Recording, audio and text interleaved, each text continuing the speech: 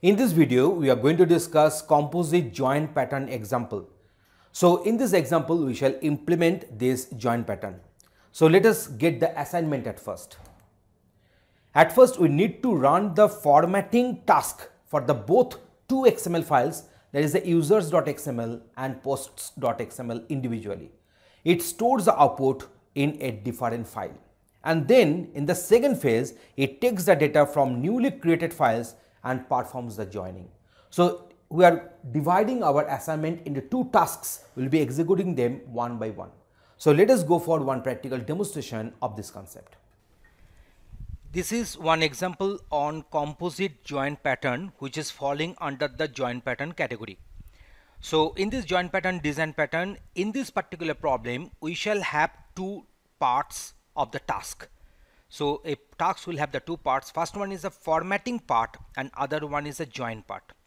So in case of formatting part, so this particular task will run for users and also for posts. So users will be the users.xml and post will be the posts.xml, and then the output which will be produced for post will be kept in the users format folder, and the post.xml output will be post onto the post format folder in SDFS, and these two folders will be given as inputs to the main joining tasks, and join type here will be inner join or the outer join. So let me tell you the respective. So here we are having the input folder. Let me go to the input folder. You can find that we are having the folder post. Under that we are having posts.xml. So let me come out. Let me go to this user folder, input/users. We are having users.xml. So these two files are there. So let me also show you the content of these two files. At first we are concentrating on this posts.xml. Under the posts tag, we are having multiple rows are there. We have shown some of the rows here, but main file is having so many different rows, having different attributes under the row tag. That is our ID, post type ID, accepted answer ID, and so on. There are so many different attributes are there under the row tag, and this is the content of the posts.xml. So I think you are getting my point. See the content here. We're having multiple attributes.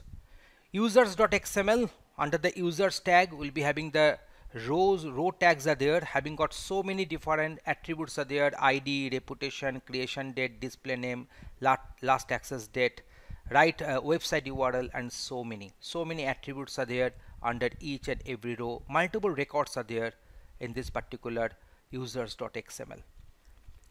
So we shall open the Java program, and here we'll be having two Java classes. One is the comjoin formatter.java, another one is the comjoin mrtags.java.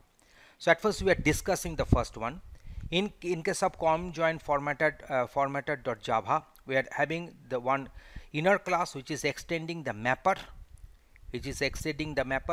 and here this is a comjoin mrtags.java. That is the other. We'll be discussing that one later. So now let me concentrate on this. So com formatter mapper is extending the mapper class, which is having one variable, that is the output key of the type of text, and it is the mapper. So we are going to after defining this output key, we'll be going to override the map method.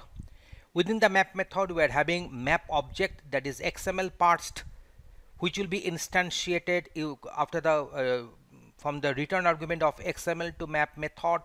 This XML to map method will be taking one XML file as input, and this is a corresponding this is a method which will be taking one XML file as input and returns one hash map object as output, and that will initialize the XML parsed. We're having the file split class object, and it will be having the context.get input split. String object is file split.get path.get name, so that will be initializing this file, that is the string. So the name will be kept onto this file. Now we shall initialize the, see, this is a line which will initialize the string file. User ID will be initialized with null. If file.contains user, that means if the file name is containing user, any kind of user anywhere, so containing user string, so uid is equal to xml parse.get id. So we'll be taking the id, against the value will be kept against the ID onto this UID. But if the file contains, if the file name contains post anywhere, in that case it will take the owner user ID and that will initialize the ID. And after doing this initialization, if I find that ID is still remain null, then I shall return if the ID still remain null. Otherwise, output key will be set with this ID, and we shall write this key value pair, that is output key and value, temporarily onto the context, keeping the whole block on the try and catch. So let me explain my main function. So you know, it is the com join formatted Java. You should have the class name, then the input folder and the output folder. So it will be having required 2 arguments there. So 2 folders are to be passed. We're creating one job instance. The job name is composite join formatted. This is a job instance. We're setting the jar class. We're setting the mapper class. This is a mapper class, and jar class also we have set. Now it is the normal reducer. The normal reducer works. So one reducer for small data set. Now we shall also initialize our input paths using argument 0, that is the first argument.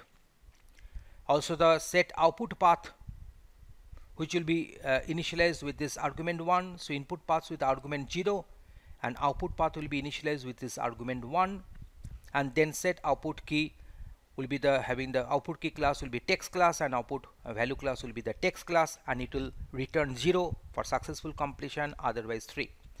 Now let me come to this com join MR task. So under this one, we are extending the base class, that is a MapReduce base class, and also implementing the interface mapper. Implementing the interface mapper. So here we are defining the map method here. So under the map method, see, we are having this map method. This map method we have written only a single line, that is output.collect. That is the output.collect. Output is output collector object dot collect. We're converting text type value.get 0. That means the first value within this value is a tuple writable, that will be converted to text, and value.get 1, that will be also converted to text, and that will initialize this output.collect. This output will be initialized accordingly. So only a single step we have written this one. This is a very basic one, that is the com join mapper extends MapReduce base, and also implementing the mapper interface. So I think you are getting my point how we did this one. Now we shall, so this is the ultimate part there. Yes, so only a simple step we have written here. This is the step. Now let me come to this main function.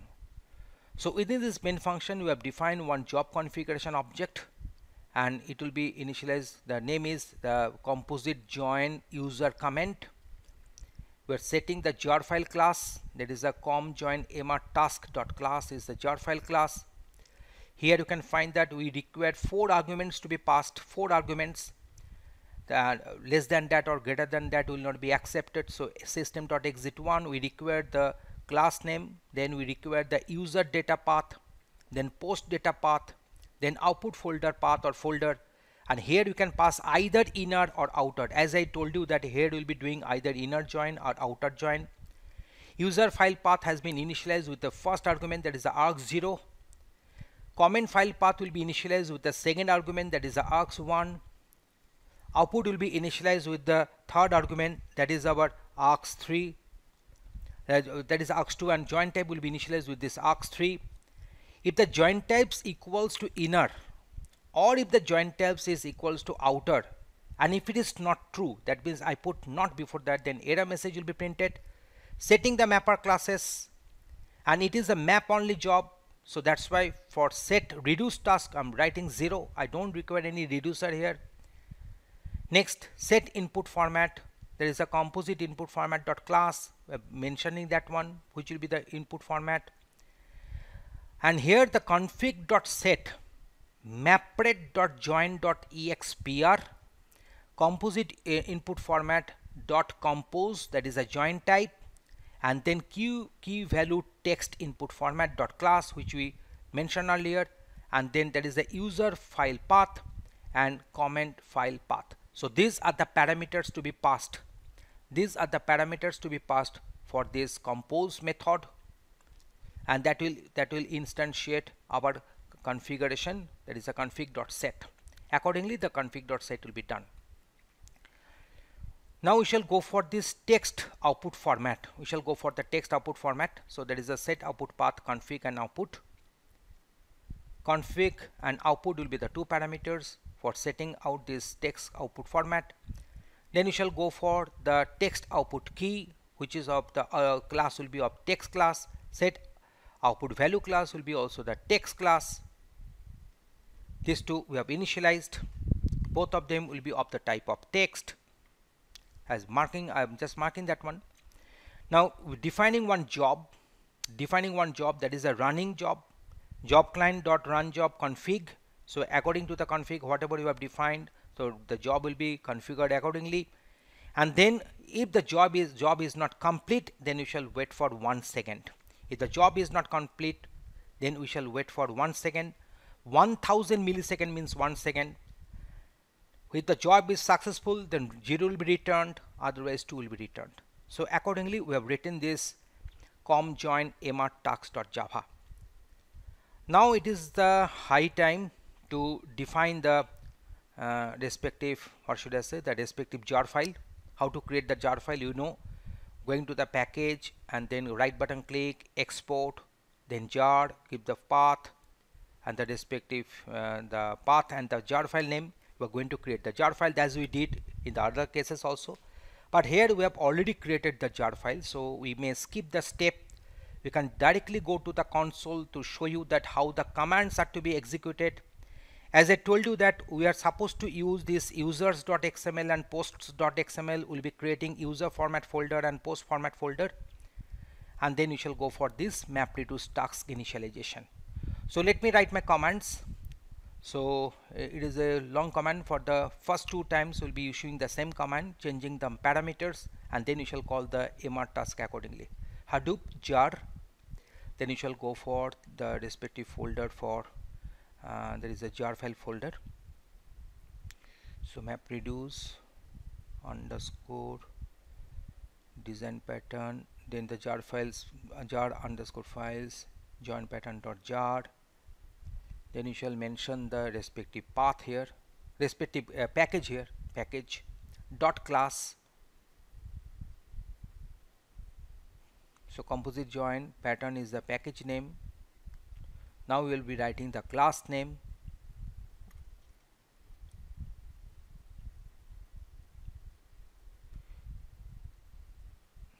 We are calling the first class, that is the com join formatter. Then you shall give the input path of this posts.xml, that is the input slash post, and then you shall go for the other one. Is a and this is a post formatter, the respective path I'm giving. So one error is there. Okay, there is a spelling mistake is there, so let me make it jar. I think the command, rest of the command will execute as it is. So let me go for this jar and let me execute the command now. Yes, it is working. So it will read the file from input post and it will put that one to the root post format folder.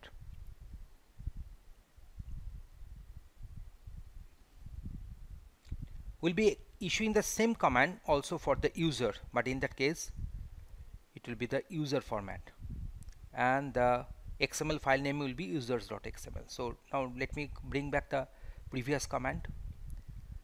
So from the history you can press the up arrow to bring back the previous command. Now let me delete this one because it should be user format is the folder name, and here also for input we're supposed to delete this post.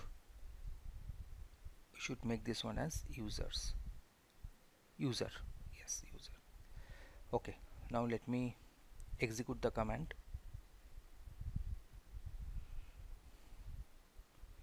So reading 2 XML files, the formatted output has been dumped onto the respective post format folder and user format folder as you have seen. Yes, the command executed successfully. Let me come to this folder now. Let me go back. Here you can find that we are having this user format and the post format. User format, post format is having this part file. User format is also having the part file. Two part files are there already we have created. Now coming back to this console again. So now let me execute the MR task.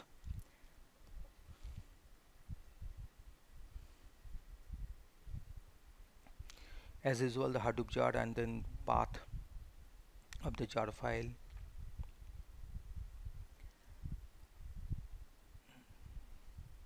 Then the jar file name, then the package name, then the respective class name,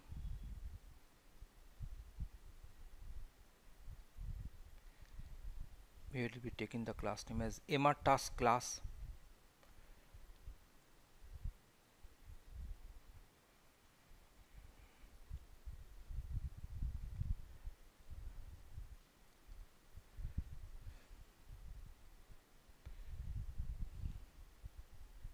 I'm just giving the path of the format, user format, and also the post format paths I'm giving, and also mentioning the output folder and the type of the joining. We can have inner join. We are going for inner join. We can also go for outer join in this case.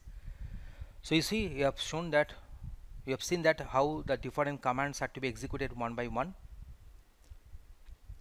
We have explained our program, we have explained our program line by line, we have shown all the commands, we have also described that what are the purposes we had and how the folders are getting created with the respective part files. So now let me show the content of the part file got created under the output folder, and you can find that inner join has taken place.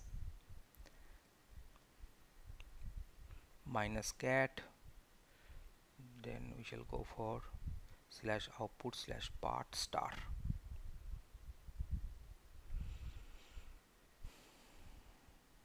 This is the content of the part file after joining, inner joining. I hope that you enjoyed the video.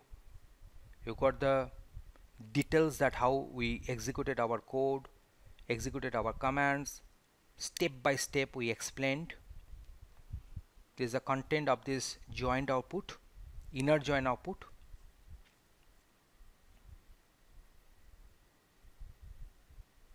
It's a long output. I think it will be having a huge MB count also.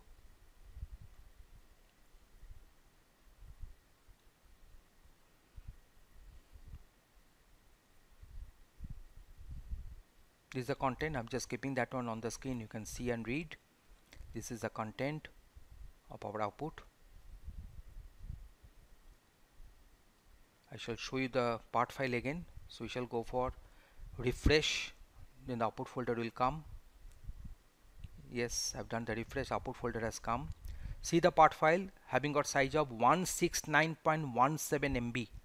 So it is really a big file, that's why the output is so big. Now we are just going to delete the output folders. It is a normal practice so that we can execute the next MR task. I hope the conception has become clear to you.